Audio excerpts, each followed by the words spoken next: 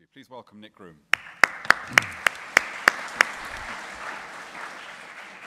Thanks very much, Matthew, and thanks to the organisers for an opportunity to develop some ideas which I'm pleased to see are already emerging on the agenda with the very first question from the floor.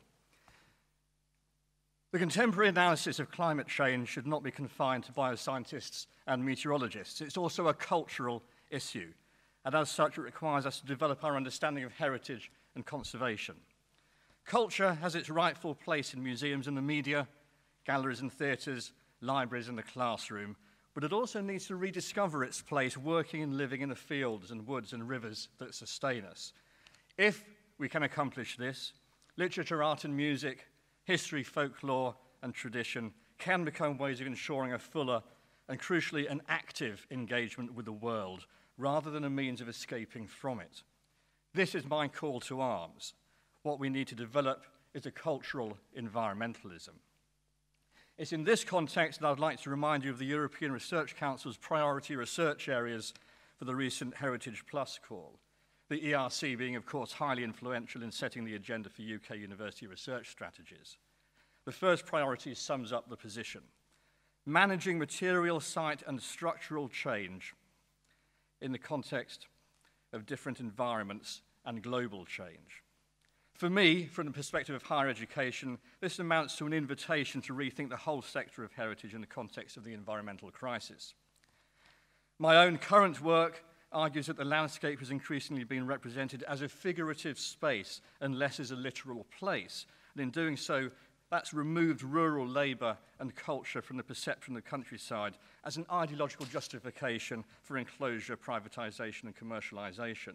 And my work is an unabashed rallying cry for the life, culture and identity of the countryside.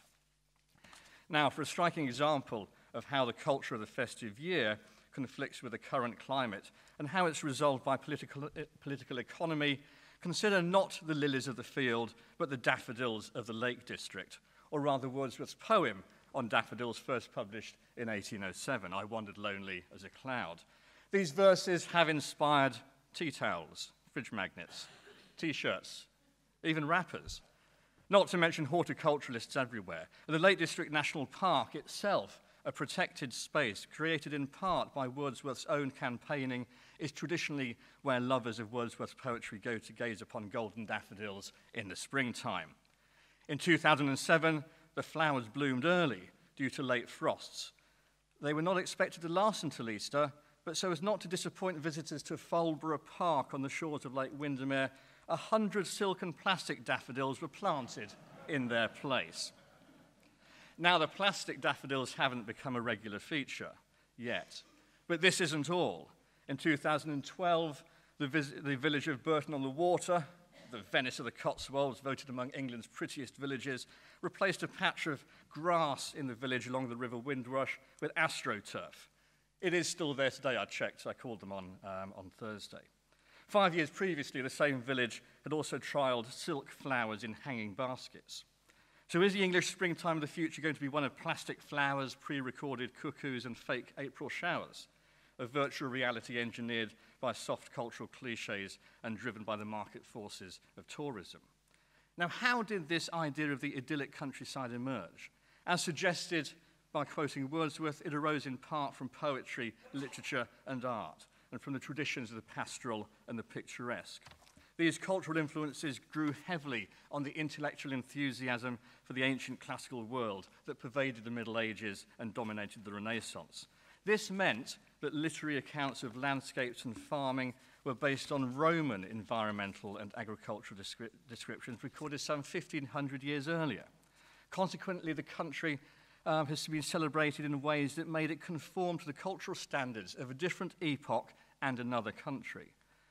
Pastoral writing in English was for several centuries a gigantic exercise in imitation that eventually had deleterious effects on the land. Pastoral poets imitated the ancients, the landscape disappeared under a classical veneer, and these cultural expectations significantly affected subsequent attempts to make sense of rural life and the environment. So the landscape and the values and expectations we attach to it are the result of at least 500 years of cultural encoding. The arts were enlisted as an activist wing of political economy to imagine the nation in different, often more profitable ways. They helped to sentimentalize the land and rural communities, which is perhaps why there aren't many poems today about single farm payments, DEFRA, or castration rings. Although there are, in fact, a few. I'll draw your attention to the work of Chris Chapman and James Crowden, for example. So this, then, is a context for rural heritage. The aim should not necessarily be to accept how the land and its people have been represented in the past, but to engage constructively with the needs and aspirations of these places and communities in order to reflect their local distinctiveness more effectively.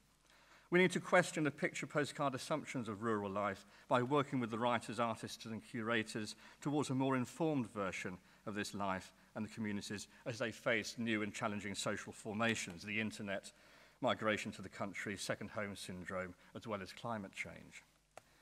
Ironically, traditional representations of the countryside have often worked as much to cut people off from the rural life and culture as they have done to preserve and cultivate it.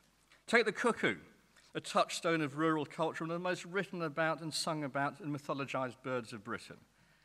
What does a cuckoo sound like? Anybody? Yes, thank you, somebody knows.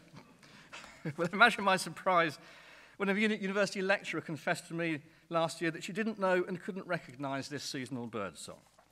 Now, admittedly, she wasn't a bioscientist, but she'd been in an English literature department for 10 years and had taught romantic poetry, including Wordsworth's poem, The Cuckoo, during that period. She just accepted the name of the bird as a bringer of spring, and that was that. Well, these days, of course, many city dwellers are lucky to hear a cuckoo at all, but I think most of us would recognize its call. But what about the nightingale? Again, one of the most written about and mythologized birds of Western culture, known for its mellifluous song. I'm sure everyone in this room will have heard of John Keats's Ode to a Nightingale, but who could confidently recognize the bird's song? Fewer. And yet, when we read that poem, how many of us bother to go and find a recording of the bird? I'll venture it's none. Now, the 19th century peasant poet John Clare was hugely amused when he visited London and saw a group of metropolitan types listening with rapt attention to what they thought was a nightingale, but which Clare knew was actually a blackbird. Does this matter? What's the relationship between culture and nature here? Do we experience the song first and then read the poetry?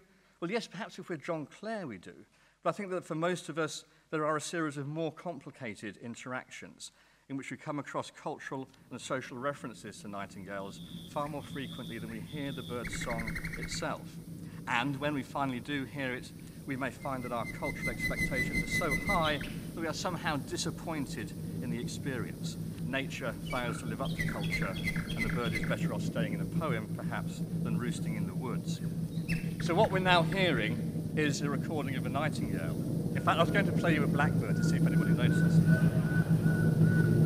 And that rumbling in the background is the sound of Wellington and Mosquito Vomitus, was recorded in 1940. So we have here those complicated interactions of nature, culture, heritage, history, and politics all happening in a single recording. Now, the point of all this is to restore our landscapes. Heritage and cultural conservation are not independent of ecological issues. Rather, culture should be at the heart of environmental thinking. Moreover, heritage and culture can alert us to the non-quantifiable elements of a place. What is left out when an acre of land is seen simply in terms of profit? What is missing when urban development is based on the arithmetic of providing affordable, as opposed to unaffordable, housing rather than homes? Aesthetic qualities are nigh on impossible to define, let alone quantify, but they are nevertheless deep influences on why many people visit, holiday, and indeed live in the country. The engagement with the natural world and green spaces stimulates well-being, restores a sense of identity, and even spiritual connections in relation to the rhythms and seasons of the natural world. The aesthetics of the land can also alert us to the distinctiveness of certain locations and communities and their particular traditions, customs, and heritages, situating us and educating us in the complexity and changeability and uniqueness of place. If market forces are driving heritage tourism, then we need to account literally for heritage, as we have increasingly been doing. The financial planning of the countryside amounts to quantifying its productivity. calculations that may involve crop yield or grazing capacity, possibilities for housing development, or the fracking potential of an acre of land. Uncomfortable as this perhaps is, we attempt to quantify culture and heritage to ensure that they are key considerations in these budgets. The alternative, however, is to focus on the intangible and immaterial. And this is forming the vanguard of current thinking in the humanities and social sciences and even integrative medicine, what has been called cultural ecosystem services. A national and international agenda needs to be developed to ensure that welfare, security, health, and social cohesion are recognized as forming a fundamental part, the most human part of any assessment of a site or location. We need to build and sustain resilient communities and develop support mechanisms that can reconnect these communities to their own individual heritage and also to wider national life. But even this isn't enough.